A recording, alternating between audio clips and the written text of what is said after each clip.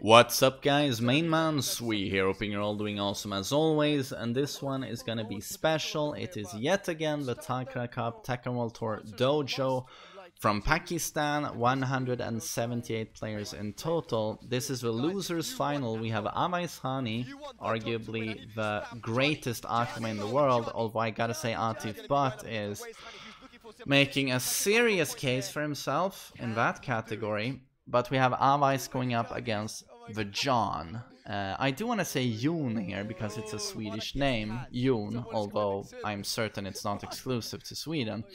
But his Marduk is something else. So I haven't watched this set here, but I've watched other sets with Yoon, and holy shit. So let's watch this one versus Hani, and on the greatest stage ever, just because it's the Church of the Ora stage, Hammerhead. But would you believe it, guys? The greatest Marduk in the world is from Pakistan. Oh yeah, I'm just as in shock and disbelief as all of you watching this on YouTube. No, but it just seems Pakistan is one step above every other region in the world when it comes to Tekken. They have a never-ending pool of players. Doesn't matter, and they play not only Akuma and Steve and well, insert very strong character here, you know, Kazumi, Geith. They play every single goddamn character, it seems, and they play them all to perfection, I almost want to say. The fundamental level, you know, is above the Koreans. The Koreans do not move as fast, they don't whiff punish as well, they don't duck highs as well. The defensive play is from another planet. Well, it's from not another planet, it's from Pakistan. So the big question, of course, going forward is anyone going to be able to stop these guys that isn't from Pakistan? That, of course, remains to be seen, as Tekken Tokyo Masters a week ago, Atif Butt and Hani, a double Akuma pairing, destroyed everyone, and you had some of the best Koreans and Japanese players present at that tournament. So what the hell can anyone do at this point? So really nice block there on the down 4, and Yoon, or John, gets a wild standing free launch, and that's the round. So we have 1-1 here in losers final, and of course the winner of, oh, nice tackle there. Oh, brutality. The winner of this set will fight Atif Butt in the grand finals. So the question here is, will it be Hani versus Atif Butt again? A duel, an Akuma duel. I know everyone is kind of tired of that. It's even gone as far as to seeing people in the Twitch chat in these tournaments saying, please give us Dragunov versus Jack back. You know, it's really bad when people go that far. Blasphemy saying that. I couldn't. Oh shit, it does take the first match there versus Avais. I wouldn't be able to stand seeing Jack versus Drag again, but I do agree, there's been so much Akuma lately, and in this tournament I hear there were 6 Akumas in the top 8. We all know Akuma is very popular in Pakistan. They hold him to an incredibly high regard. And why not? They've proven that the character is too much, especially if he doesn't receive a meter nerf. But I think you will see that in the December patch when Leroy is released. I think you will see a meter nerf on Akuma. Because as he is right now, it is too much. If you're gonna give Geese a big nerf where you remove his crazy stuff, like his down 1 dick jab, and you castrate his neutral game by nerfing down for 2 and standing for, I feel like it is justified to give Akuma a meter nerf if you're not going to remove his 10 frame launcher, or his down 2 Hado, or his well, just absurd combos. Well, I mean, he has counter hit dick jab into combo. Very nice. Oh god, it's very even here. Down 3, very nice ender. Nice beard there on John. Ooh, that's the buffed range on Marduk's down forward 1. That's new in Season 3. It hits from very far away. You can even punish Heihachi's forward 4-2 now with down forward 1 if you're close enough when blocking. Big damage there. Hey bro, let's fight.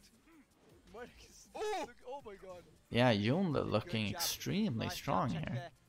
Already up one match, and Adais did start this match very well, taking the first round, but here it looks like Yoon is gonna get the second round. But as I say that, a big launch for Adais, and this is gonna be wall. Oh my god, he goes for the huge combo. Shankaraka Hayash. Very little health. Can he stand up? Down 3. Oh, very nice. Akuma is actually at a not a very strong advantage there at the wall after Raging Demon. If you do that toe kick, the down 3 there, as Yoon did, it's uninterruptible. So he actually has to block or low parry there. Was he playing on the left side first? He was, yeah, the first time they played. So, I mean, I have very nice. Oh! Converts the get up 4 that hits mid-air into a juggle. That's guaranteed huge damage. Oh. Nah, drops a combo and he gets punished. Wow. Very nice. A massive drop there by Away Sunny. That would have been the round given to the John instead. So, I have a feeling like Honey is now going. Yeah, so Yoon here, or John, looking very good. That means he's cooking something. Yeah. So he got the meter. So now he's going to go forward. No throw break on forward 1+2. Jesus. That's the one throw you really want to break there versus Marduk. No break on the tackle. Nice. Does reverse the mix-up. Oh no, this is gonna be huge.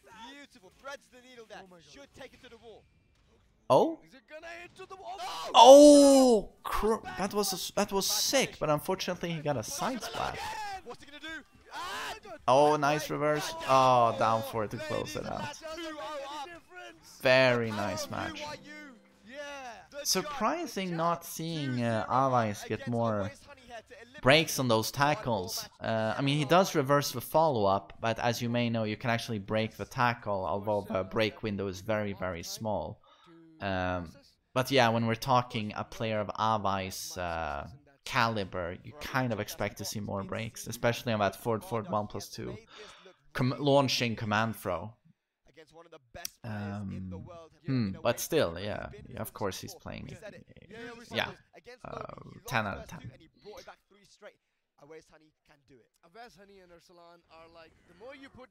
So yeah, he's actually up 2 matches here. 2 matches on Avais. I think he's going to like now. But again, the problem with that is like his strength is offense. Right. So nice 1-2 punish. Oh, very nice. 1-2 even on the get up 4. Again, like he just gotta land things right. Right. So if he land everything right and keep his nice. Interrupts the tackle with forward 3. Forward 3 very buff in season 3. Excellent poke tool. Very nice punish. One too many times there, goes for the low. Yeah. It's fine. The no mix up didn't work out. No taken.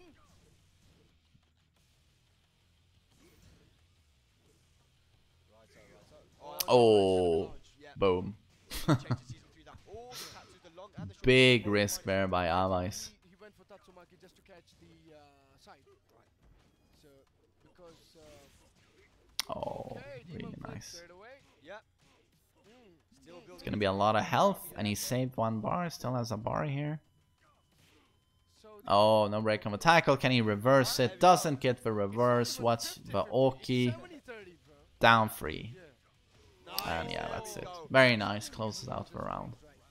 1 down 3 into down 3. A really good range as well. That down 3 does the rip of damage. Oh, here we go. What are you doing, bro? The jai bag. Yes. Oh no. Nice. Good duck there, down 4. And again. Double down 4. Amais and Atif have shown that they are not afraid to throw those down 4s, you know, in multiple succession. And it's also nice to see, interesting to watch the Pakistani Akumas always try and place that at very tip range, the down 4. A lot of characters actually can't even punish it if they block it at tip range, which is, oh nice, which is a good thing to know versus Akuma. You got it right, but it's not over yet. Very nice. I tried my best by using my commentator's So Akuma's lows are deadly in many ways. The down 3, unseeable 15 frame low, needs clean hit, of course. So from if you're very close to Akuma, you do know that he has a 50-50 with that low that kills you. But then it's interesting that it's not like he's terrible far away from you either when it comes to lows, because the down 4 reaches far away, doesn't need a clean hit to knock down into Oki, and it's actually quite safe if you use it from tip range. So Akuma's low game, there's more to that than a lot of people recognize. Big punish there with Damek too. Do it again, DJ Khaled. So 15 seconds left here. Can Amais get the comeback? He does have rage and 1 bar, so yeah, any hit would have done it. But then he takes Marduk's full body weight to the chest, and yeah, Akuma wasn't breathing after that. I think no one would be. What? Oh, nice down 4. Yeah, the ground throw there. Might be cooking something we don't know. Nice duck. Very nice duck. Upward 3. Oh, great that he broke that ground throw. Oh, turns around with the tackle. No break. Can he reverse the mix-up? He does. Will he tackle again? Oh, no. Here we go. Didn't get the wall splat. It's very even here. No, no break. Nice reverse. It's so even here. Oh my god, who's gonna win it? Akuma in range. Oh, if Yoon gets this, he wins the set. Didn't have meter. Oh, jabs him out of it. Very nice. Or did he kick him out of it? 2-1 here. Yeah, 2-1. Oh my god. Great matches. Staying calm and collected. And I can't believe I haven't even said it so far, but very refreshing to see a Marduk not only in a tournament but in a top 8, and in a top 8 that features an endless amount of Akumas. But I do know that Yoon does have a pocket Akuma himself, so it seems like everyone does in Pakistan. Well, a lot of players at least. Like he went into the wall and then he turned around and, you know, trying to grab. So now it's 2-1 to Yoon. He only needs 1 more match, of course. So we'll see if he can close it out now, or if Avais is going to claim another match, making it even 2-2. Now down 2 is coming up. Yeah, this is a good sign. Yeah, because I haven't seen him. Like oh, very nice. They changed that string for season 3. It's harder to deal with now. Okay, it doesn't quite get the wall combo there. But still, wall pressure, very nice wall bounce there. Avais very quickly claims the first round. So is he getting a full comeback here versus Yoon? Can Yoon adapt? But of course, the last match was extremely even, could have gone either way. Oh, doesn't get the wall break there.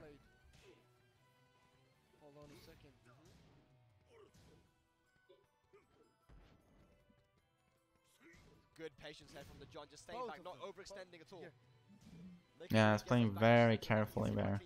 It would have been very easy for Yoon, you know, to try and go aggressive, try and really get things going there, as Avais was so close to the wall, but he plays it very safe. He has the life lead, he just backdashes and relaxes, because of course just one tiny mistake versus Akuma and you can die. Doesn't quite get the wall. 10 seconds left. Avais is gonna have to hurry now. Goes for Raging Demon. That's gonna get punished. Jumps over. drops to the ground. Probably the smart thing to do. Oh, it's smart by you. Very smart.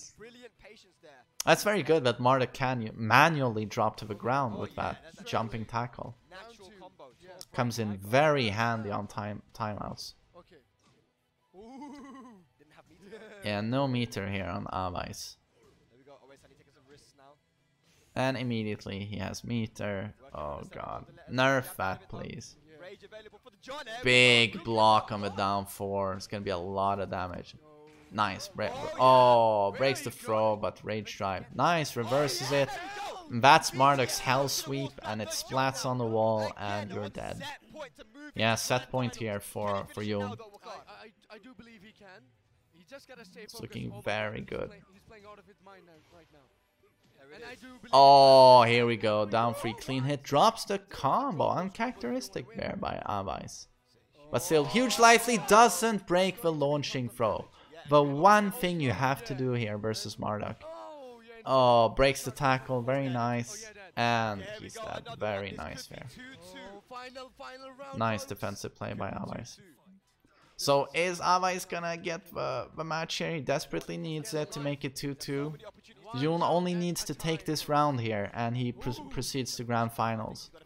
Very nice parry. Nice reverse there by Avais. Are we gonna see another tackle? Certainly, come on. We love tackles. Except when I'm playing versus Marduk, when I hate tackles.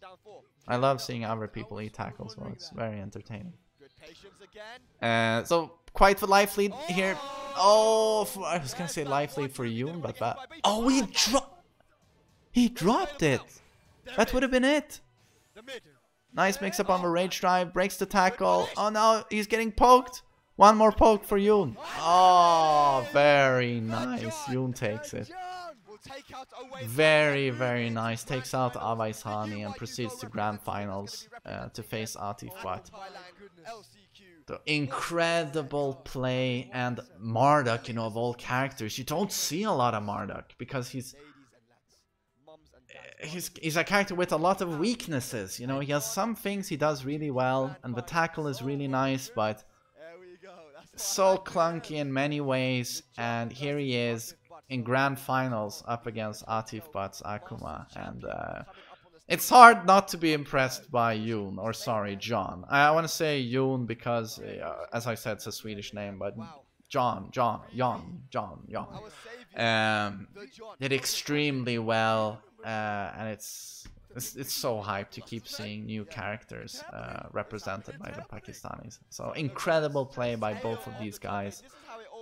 Incredible match, and I hope you enjoyed my commentary, at least somewhat.